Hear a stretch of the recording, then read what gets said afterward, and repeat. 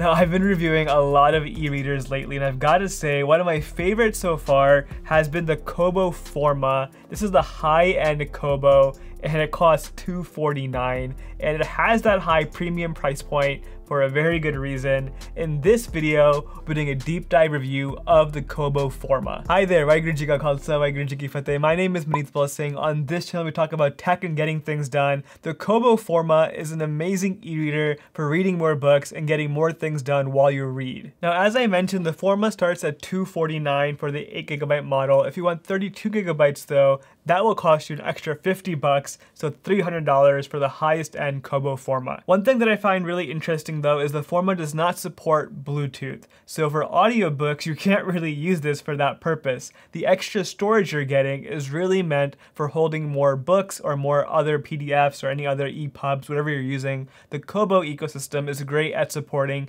basically any file format that you could think of for reading. Now, as of right now, there's no option for color. The only one you get is this black model over here, and the black is really nice. The other options for the Libra had black or white, so that is one downgrade in terms of color options. You only have the one. Now, there are several things that make this the most premium Kobo and why it's so expensive to buy, and the first thing is the build quality. The back of the Kobo is 100% rubber back, and I really love this material for durability. What I don't like are these little holes. All the Kobos have this pattern texture. A lot of dust and crumbs can get stuck in this. It's really nice to hold. It feels really comfortable and really solid, but the rubber does get fingerprints and it gets dirty really quickly. Putting that aside though, one thing on the Forma that you won't find on the other Kobos is the rubberized front where the page turn buttons are. This makes it so much nicer to hold. You have that extra durability and that extra premium feeling quality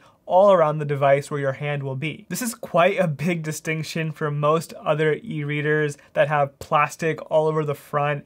This device is rubber. It makes holding it so nice. And one thing I realized is it's a premium device that doesn't really feel like you need to buy a case for it. I feel really comfortable holding this thing without worrying about dropping it and it breaking or anything like that. It just feels like a solid device. Now, the other thing that you're paying for with this premium price tag is the 8-inch display versus the 7-inch display on the model below this. This is actually the largest e-ink display that I've personally used. The Kindle Oasis is also only a 7-inch display. This is a full inch larger than that. This is kind of a big deal because most e-readers, 7 inches is really large, but for this one, 8 inches, it takes it to a whole different level. You get so much more screen real estate. It almost felt like it was too large of a display when reading it for the first time, but I've got to say it is a pleasure to use. It just feels different because it's an e-ink display. It's not the same as an iPad. You're having a larger screen with an e-ink technology. It does feel really nice. Now, the display is also a 300 ppi resolution. Nothing too special over here. All the other major e-readers are also the same resolution, but no complaints either. This is a really nice resolution screen.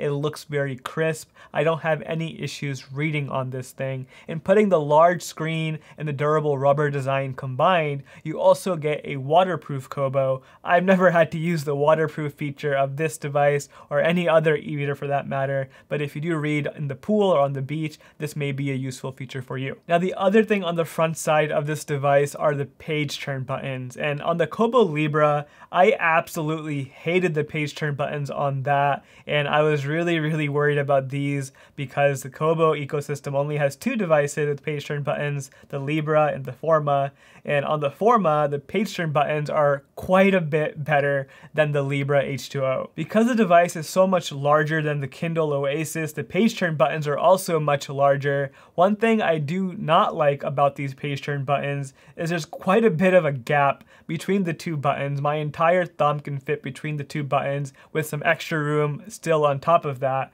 So you do have to reach just a little bit to press the buttons. But the one thing about these buttons that make it really nice is you can press them on either end, the front or the bottom of it, or the top of it, the middle of it. It doesn't matter where you press the button, On the Libra H2O, you have to press the button in a very, very specific place. On this device, it's just like the Oasis. You can press the button anywhere you want and it will click and register your page turn. The buttons feel really nice. It's really clicky material. It doesn't feel cheap at all. Again, this is a high-end Kobo and they did not cheap out with the buttons on the page turns over here. I'm really, really appreciative towards that. Speaking of buttons though, the one button that really got me and I was actually confused. I was wondering if I was doing something wrong, but it's just really bad. The power button on this thing just is not good at all.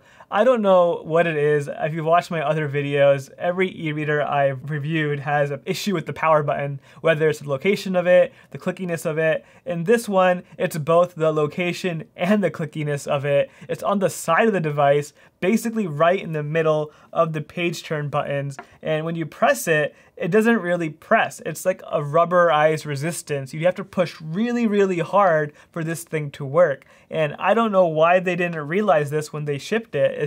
It's not a good button at all. When you press a power button, you expect it to work the first time you press it. I've never had to press a button so many times to get it to work. And the Forma button is it's the worst power button that I've ever used. Putting it at that, do not be surprised when your button doesn't work the first time you press it on the Forma. Putting the clickiness and the functionality aside, the placement of the button's also in a really weird place on the side of the device. At least it's on the side where your hand will already be. And I guess they added the resistance because your hand could accidentally press it if you're holding it in a tight way or something like that. But it just doesn't work. I really wish they put it on the top or the bottom and they just left it to be a very clicky button like any other button would be. It's my biggest complaint about this device. Now the Forma also has a micro USB charger on the side, just like the Libra H2O, the Clara. Basically every e-reader out there right now is using micro USB. I really hope that changes. The one thing about the Forma though that I found really nice that I haven't actually seen anywhere else yet is they included a very nice high quality micro USB cable in the box. This cable is a braided cable, so it's very high quality, doesn't feel cheap. And I actually really appreciate that they included a different type of cable with the highest Kobo that they sell. It's a very small touch, and I really respect Kobo for doing that. Now, just like all the other devices, this is a 1 GHz processor with 512 megabytes of RAM. It works really well. I don't really call these devices slow by any means. All of the Kobos have very nicely optimized software for their hardware, and this is no exception to that. I do wish, though, that because this is the highest end Kobo, they would have put in a better processor. The Kindle Oasis has a dual-core processor, and that makes a noticeable difference in terms of the snappiness. The Kobo isn't slow, don't get me wrong, but it would have been nice if that extra money that you're paying for would have gone into the device's hardware as well. Now, I have a whole video dedicated to the Kindle and Kobo ecosystem, all the differences you'll find there. On this device, it's exactly the same as all the other Kobos. You aren't really paying for anything special in the software, except for one noticeable thing, and that's Dropbox support. Now, I am a Dropbox user and I do intend to try this feature out, but I don't know why it's such a special thing that's unique to the Forma. It really isn't the biggest deal in the world. All it is when you go on your Dropbox, you can create a special folder and drop files into it that will automatically upload to your Kobo. I guess this might be handy if you're really reading a lot of documents that require dragging and dropping files on your desktop. Dropbox is really well integrated to your computer, so it would make sending things to your Kobo that much easier. But on Kindle and also on the Kobo, it's not that hard to send over PDFs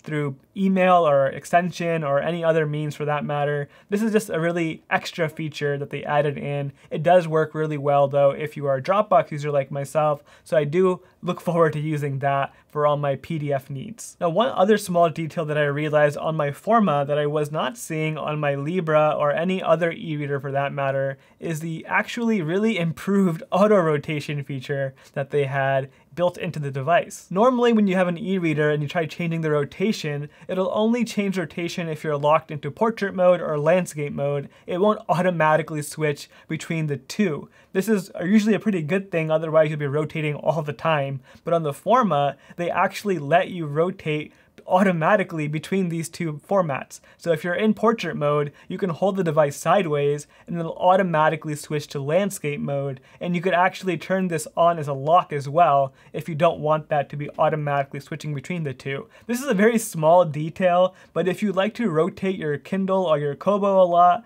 this is a really good feature for that. Normally you have to go into the settings and unlock this ability so you can switch between portrait and landscape. And the Forma over here, it's done automatically for you. Now it's cool that the Forma has this rotation feature, but they didn't include an ambient light sensor for some reason. So if they can include a rotation sensor, I really wish they could have included the ambient light sensor as well. If you want to adjust the brightness on this thing, you have to do it manually. You can either do it by dragging on the left side of the screen up or down, or you go in the settings and adjust it over there. On my Kindle Oasis, it has the automatic light adjustment. This is the highest end Kobo. I really wish they also included that one small feature. It would have made a big difference for quality of life. Putting that aside though, it still has the warm light adjustment, just like all the other Kobos. That's a standard feature. It's really, really nice to be able to adjust the warm temperature at night before going to bed. The rest of the software of the Kobo is very, very standard. I love all the features the Kobo ecosystem has.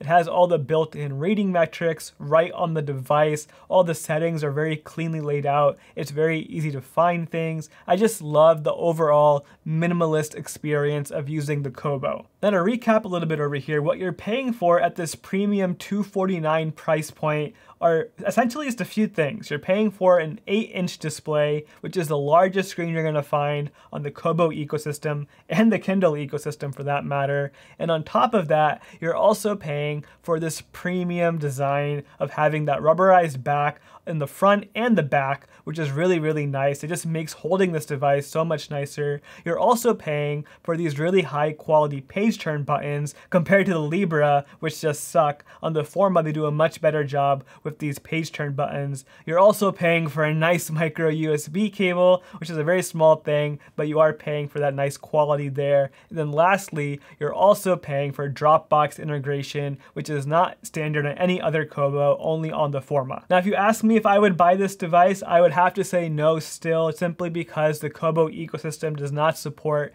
Readwise, and I use Readwise to sync all my highlights over to my computer, into my email, into my Notion. That's a really important factor for me. And also the Kobo bookstore has been missing some books for me. That isn't as well integrated as the Amazon bookstore in America at the very least. Those two things prevent me from buying a Kobo as my primary device. But putting those two things aside, this is an excellent device. I think it actually outperforms the Oasis in terms of the bang for the buck you're getting and functionality.